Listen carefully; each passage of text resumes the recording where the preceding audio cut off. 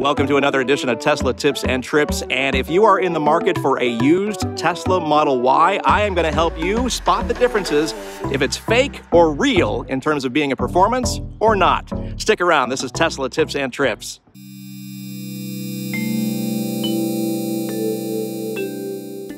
All right, back inside the Y now, and we're going to go over some of the listings that actually prompted this video that I want to let you know what to look for on these listings, on these photos, maybe even ask the dealer if you're really interested in the car to have them take photos of. So I'm going to put this up on the screen as well, but I'm going to read it off my iPhone.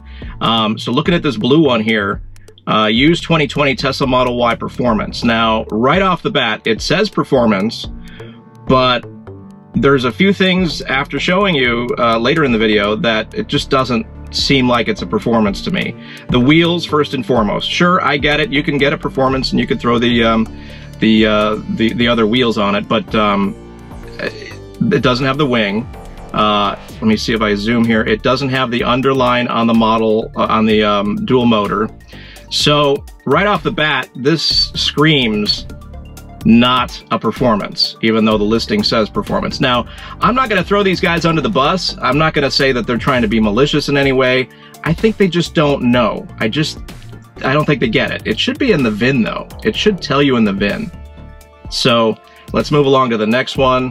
We got a nice gray one here with the black, but these are not Uber turbine wheels right off the bat. So looking at the front of the car, it's a little harder. The only thing that's a dead giveaway are the wheels. And again, there are performance owners that put the other wheels on there. So even though, again, it says a 2020 Tesla Model Y Performance, right off the bat, I have a question mark in my head. So you should too on a listing like this. You just got to do a little more research and just not take them at their word that, oh, it must be performance. It says it's a performance, right?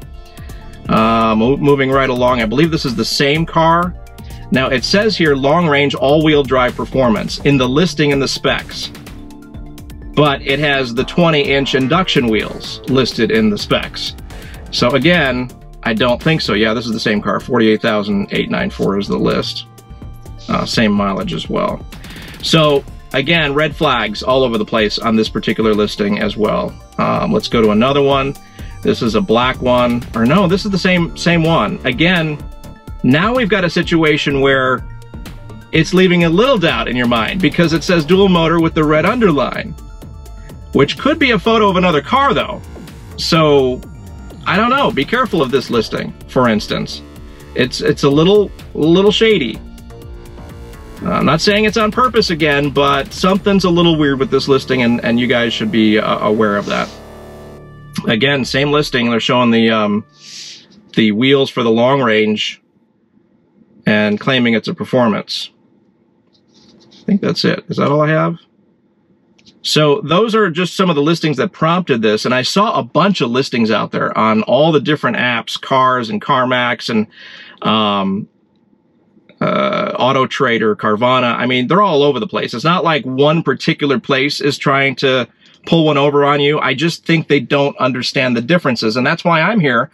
Maybe for the car dealers as well, or for the listing agents for these cars, to let them know exactly what you're looking for to decipher between standard range, long range, and performance. All right, finally, we've got this listing that I came across that's actually from the Tesla.com store, the Tesla website itself, coming right from the source. And this one is so bizarre, so unbelievably weird, I had to share it with you because I wouldn't even consider this car a Tesla Model Y Performance. Let me throw it up on the screen. So here we're looking at a 2020 Model Y. First of all, 55,900. That's just, you know, out of left field here. 18,478 on the odometer. Here's where it gets a little strange. At first glance, you're looking at Gemini wheels. That screams not performance, even though performance is in the title. And I went a step further. I took the VIN and I plugged it into one of the websites that exactly decodes everything. I have the link down in the description. It says it is a performance. I mean, it's coming from Tesla. It says it's a performance, yet we've got Gemini wheels on there, and it goes even a step further. 315-mile range. There's no performance new on the market with that kind of range. Mine has 303, for instance. The top speed is also reduced by 10 miles per hour compared to mine. And the 0 to 60, I guess, is the same. I thought mine was 3.2, but I could be wrong. So then you've got the carbon fiber spoiler. You've got two. Well, no, actually, you have one element, one visual cue, one element on the car that says performance, and that would be the spoiler. Now, here's the thing. It's coming from Tesla. They could easily slap Gemini wheels and a spoiler and call it a day. How they monkeyed around with the VIN, I'm not quite sure. It's just, and they have an enhanced autopilot on this particular one. So, I don't know, for $55,000, you get a brand new one with all the actual performance items that we're about to show you for $59,000 and change. So, this is a weird, bizarre kind of listing. It kind of goes against everything I'm about to show you what a performance is. I don't know about the pedals.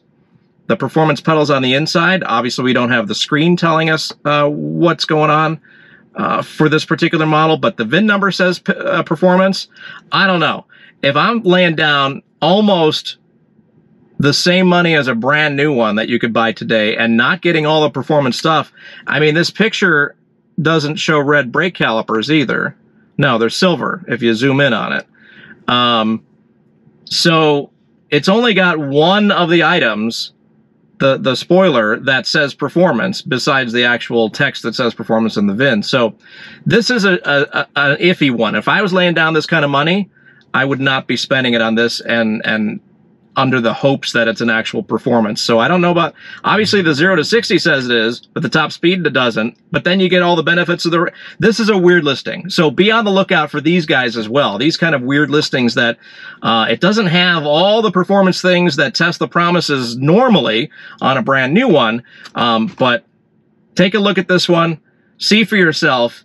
Clearly, there's some weirdness going on in the market. Let's head outside the car. I'm going to show you all the differences outside the car. Then we're going to come back in the car because there's a few things inside the car that's going to be a giveaway as well. So let's go take a look.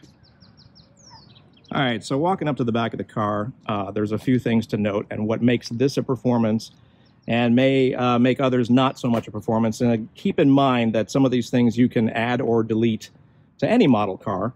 But first and foremost, a performance is going to come with a red underline on the dual motor. A long range is going to come with the dual motor without the red underline. And then the standard range is going to come with nothing here. This is blank. So those are some things you got to look at right away. The next thing for a performance is, of course, the carbon fiber spoiler. Again, this is removable or added later, but it's something you need to look out for. The other thing is, this red Tesla is actually meaningless. I did that aftermarket. So don't worry about that. What else in the back here that would indicate this is a performance? Absolutely nothing, actually. So those are the two things that you need to look out for in terms of the back of the car. Let's fly over to the side of the car, in which there are actually three things to look out for. And most of them have to do with, actually they all have to do with the wheel area. So let's go take a look at that. First and foremost, the performance are going to come with red brakes or red brake calipers. Now the new models are coming with red brake caliper covers.